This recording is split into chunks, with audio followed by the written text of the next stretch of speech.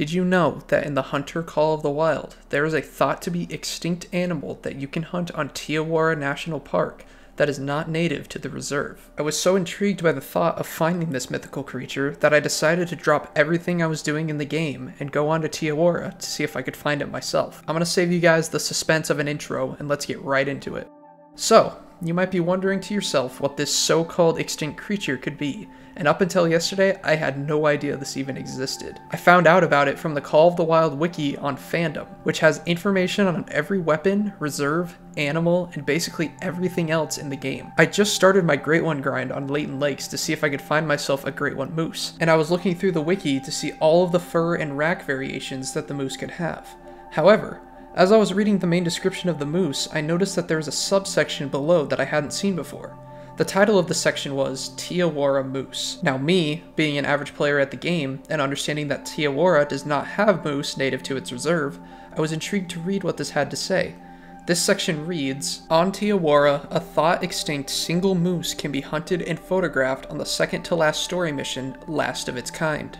This moose is considered to be bugged or at least has strange game behavior. He leaves no footprints, makes screams very often, and is extremely tenacious." Now with how cryptic this description was, it made me want to find this moose even more. So I loaded into my Te Awaroa map and I began my hunt. Now I knew this was going to be an extensive hunt, since the subsection on the Te Awaroa moose said that it could only be found by completing all but the last mission. That is, the story missions at least, not the side quests. Now if you are unfamiliar with the way that story missions work in Call of the Wild, each reserve has its own unique storyline that comes with its own guide/narrator that helps you through the missions. Now I did turn off narrator voices just because it messes with you when you're trying to hunt and listen to ambient sounds. However, I did keep subtitles on, so just imagine every time you see subtitles it's someone talking with a New Zealand accent. Anyway, the first missions on Te Awaroa are extremely mundane. Basically, the first third of the missions involve you driving around, or if you don't have the ATV DLC, then running around a lot of parts of the reserve and just picking up trash from tourists and basically just learning about the reserve and its history. The history part is cool, the trash part is not so fun. However, they're extremely simple and anyone can do it. Your tour guide also gives you the equivalent of a GoPro with an action harness on it so that you can wear it while hunting. The task being to get footage for a marketing advertisement for the reserve. Another major plot point of the missions, which is kind of funny because this is a hunting game,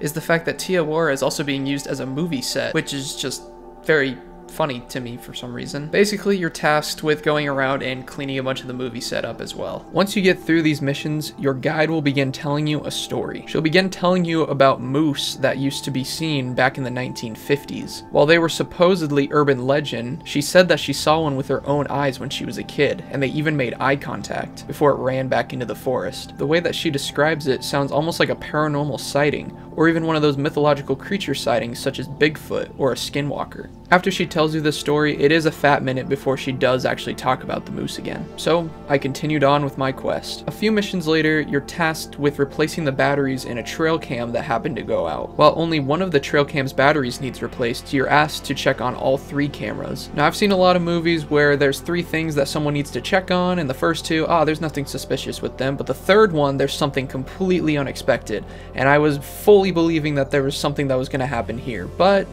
this is what I saw.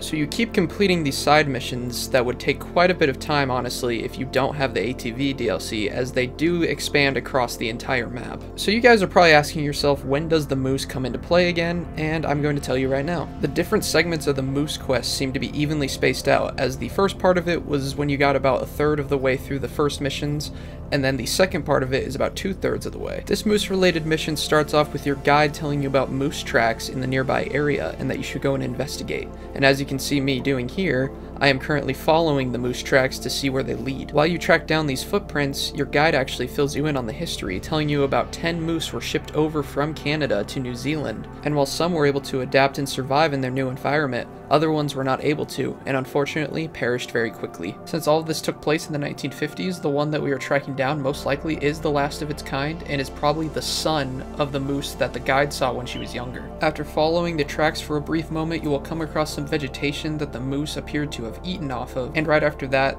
the tracks end cold, adding a little bit more elusiveness and even paranormality to the situation.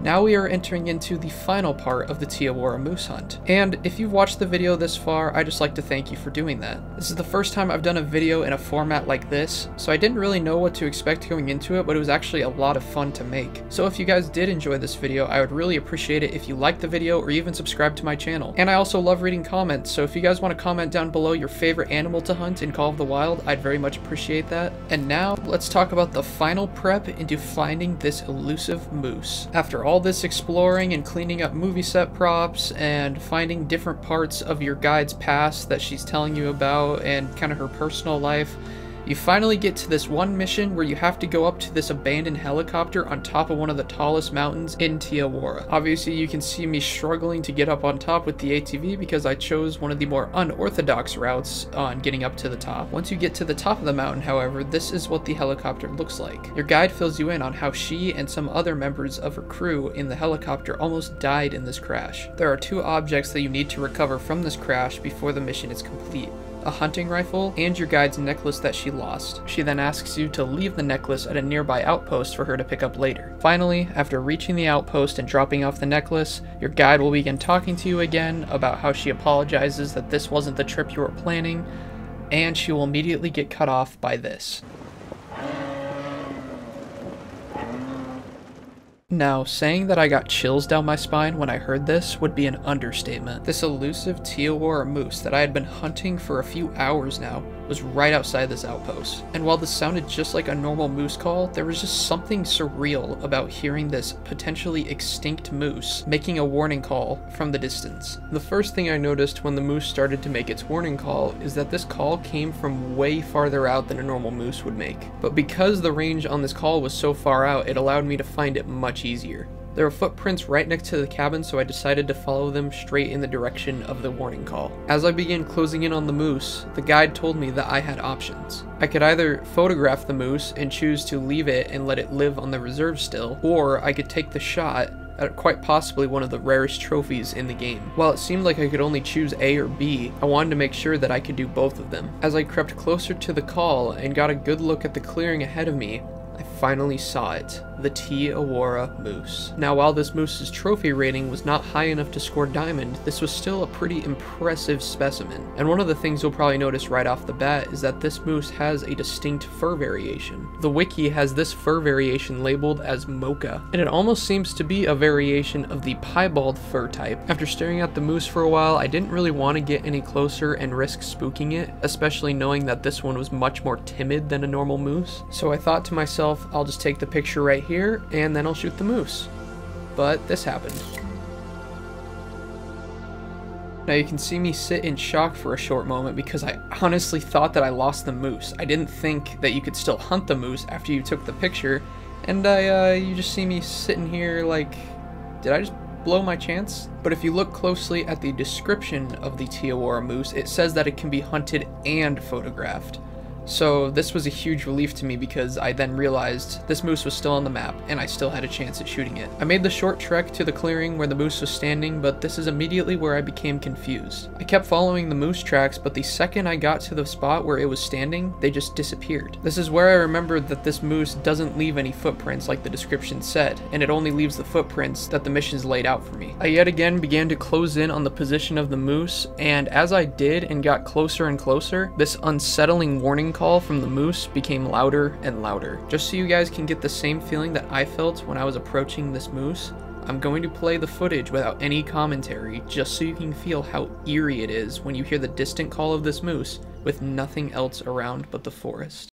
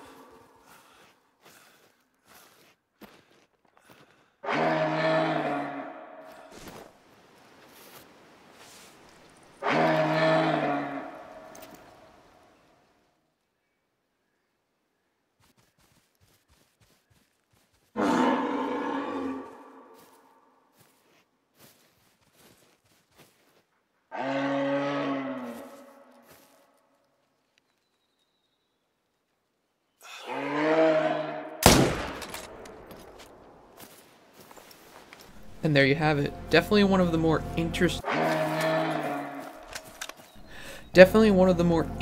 quests in the game, to say the least. There was something bittersweet about hearing that last call that just interrupted me. While it was very unsettling to hear this moose constantly sending out warning calls, I was so used to it at that point that it was almost even more intense after, when there was just complete silence.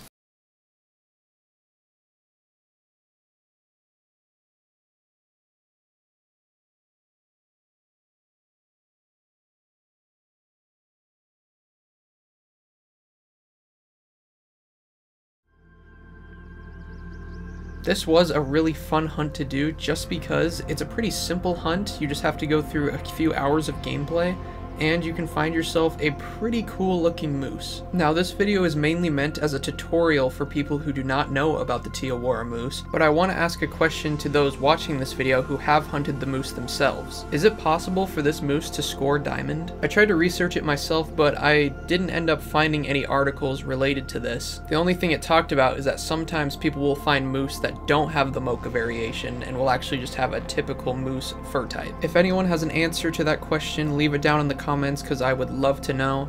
And that is the end of the video. So I really hope you guys enjoyed this kind of different video. As I said before, I've never really done a tutorial video like this, so if you did enjoy the video, it would really help if you liked it or maybe even subscribe to my channel to see more content like this. And comment those 2 things I told you to comment down below, like what is your favorite animal to hunt in Call of the Wild, and is it possible for the mocha moose to score diamond, or is it even possible to make it score lower than what I got, such as silver or bronze? 2 questions that I'd love to know the answers to, so that about wraps it up.